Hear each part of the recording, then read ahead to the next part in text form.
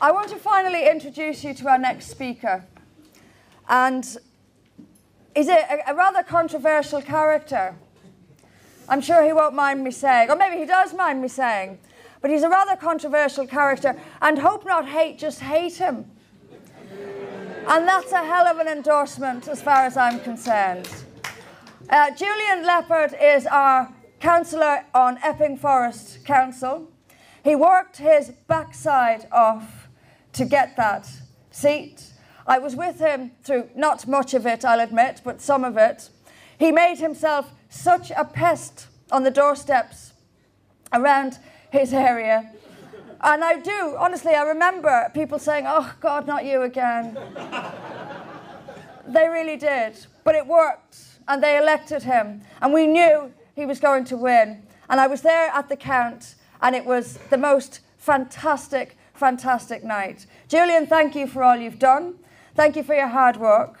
And I know you're going to be a brilliant, brilliant councillor for years to come. Julian Leppert, ladies and gentlemen.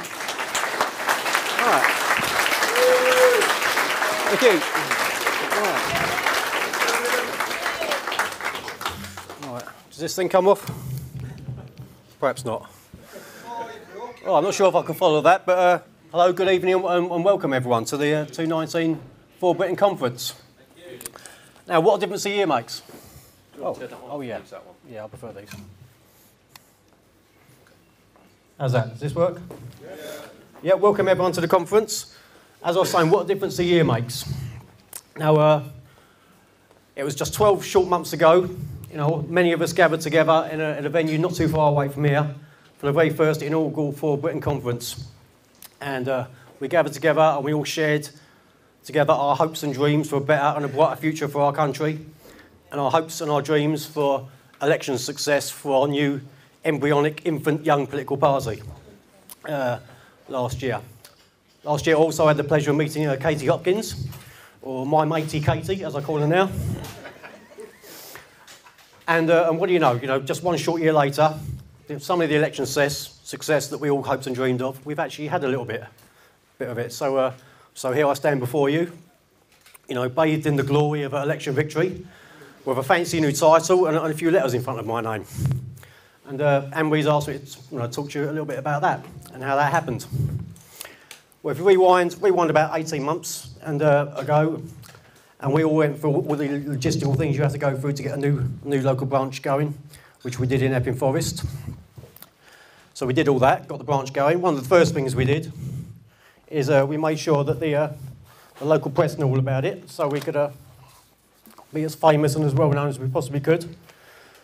I didn't have the paparazzi camped outside my doorstep for days on end, but we did get a bit of publicity just by setting up the local branch.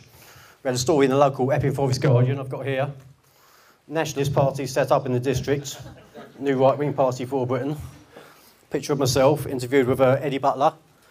Eddie was the mastermind of our election win later on, which he conducted with his usual expertise and aplomb. So well done, and thank you to Eddie for that.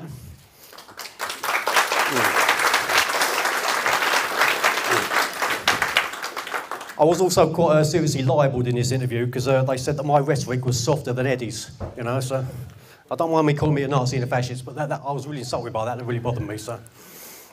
And a couple of weeks later, we had some more publicity for Epping Forest For Britain branch. We had our first big meeting.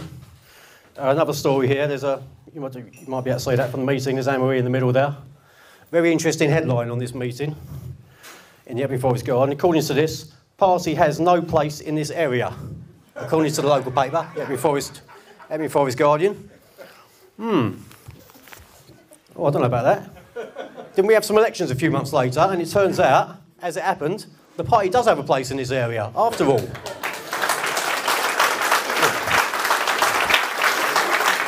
A place in this area in the form of a seat on Epping Forest District Council, thank you very much. So it shows what these left-wing idiots in the newspapers know, doesn't it? So much for them. So how did that happen? How do we win this seat? Well, it didn't just happen by accident. We did have to work for it. You don't win elections just by posting your political opinions on the internet. And you don't win elections just by being right.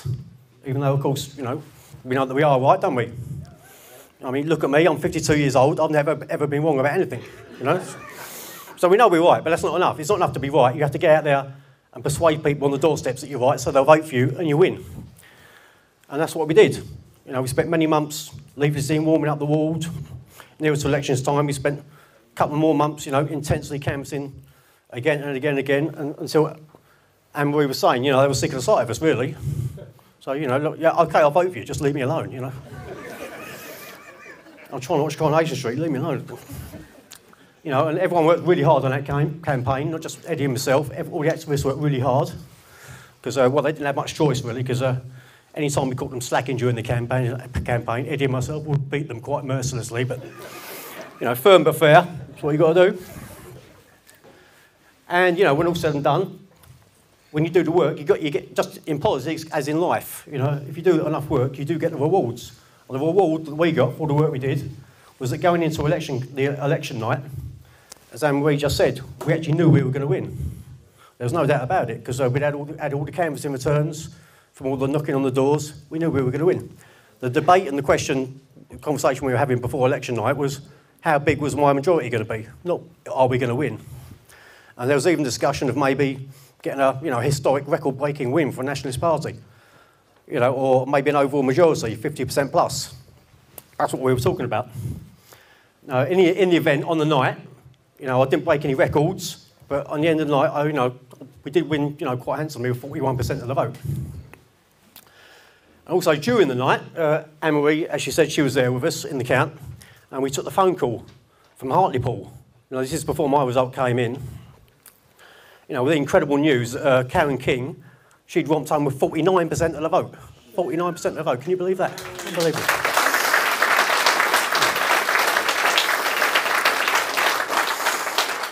So not only did I not break any records that night, I didn't even get the best result for our party on that night, on that same night. So, but I do want to make it very clear, you know, I'm sure Karen's here, but in no way am I any way bitter or resentful or envious of her getting a much, much bigger win than me on the night. No, really, honest, I'm fine. I'm fine. So that's that election. Talking of elections, we've got another election coming up. We're not actually taking part in it, but the general election's coming up, which means there's going to be lots of politicians on the television talking about Brexit, so that'll make a change, won't it? And I don't have much time. I've only got 2 election predictions, general election predictions. The first general election prediction, I think this general election is going to be the most Christmasiest Christmas general election in the world ever. So if you like Christmas and you like politics, you're in for a treat.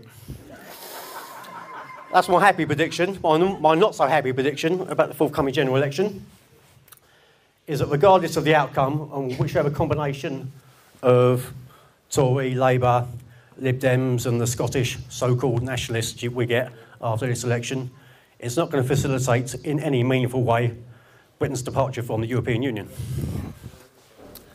Now I'm going to take a wild and crazy guess here. I'm guessing that most of you probably voted to leave in 2016. You know, very bold of me to guess that, isn't it? But the bad news is, I think all of us are going to be royally shafted by these people, regardless of the outcome of this general election. We're either going to get no Brexit, a fake and phony Brexit in name only type Brexit, or they're going to deliberately and willfully drag out the arguments and the debate for another few years until they can force a second referendum on us. By which time, of course, you know, almost an entire generation of elderly British people who voted to leave in 2016 will now be dead, maybe in a few years, and thereby unable to vote again to leave the EU. And they'll be replaced at the ballot box by, you know, lots of brainwashed 18-year-olds and people from all over the world, of course. So that's very bad news, isn't it? You know, it's not very good. But the silver lining to that is that this scenario can only exacerbate to ever higher degrees, you know, the level of contempt the British public have for our establishment politicians, and that can only benefit in the long run a party like ours, can't it? Yeah. But that's if, and only if, we apply the work ethic to our politics, as we did in Epping Forest and also in Hartlepool, where Karen got a much, much better result than I did. No, I'm fine. Honestly, I'm fine. I'm not bitter. So we apply the work ethic to our politics, and we get the rewards. So with that in mind, just to finish, I want to leave you with a vision that I had. I started talking about earlier party conferences. I want to share with you a vision I've had for a future For Britain Party conference in the future, maybe next year, the year after that. So in this vision, there I am at the For Britain Party conference. One of you comes up to me and says, oh, Councillor Leppert, I remember you from the 219 party conference, you know, larging it and giving it the big un, strutting around the conference like your Charlie Big Potatoes, just because you had your fancy new title and your letters in front of your name. I remember you. But let me tell you something, Councillor. You're nothing special in this party anymore. Because this party, the last few years, we've been campaigning really hard all over the country. And as a result, take a look around this room. Take a look around. Elected For Britain councillors all over the place, of which you are just one, my friend, just one.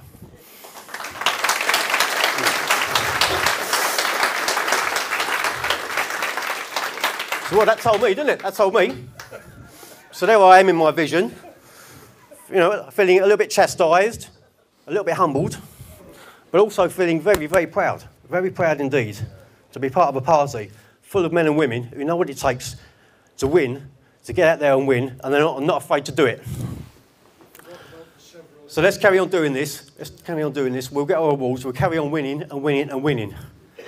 And as Donald Trump said recently in one of his speeches, we'll win so much that you will get sick and tired of winning.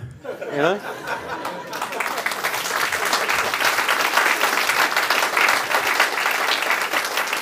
So please keep that in mind. You know, share that vision with me and enjoy the rest of the conference, and I'll see you all next year. Thank you very much.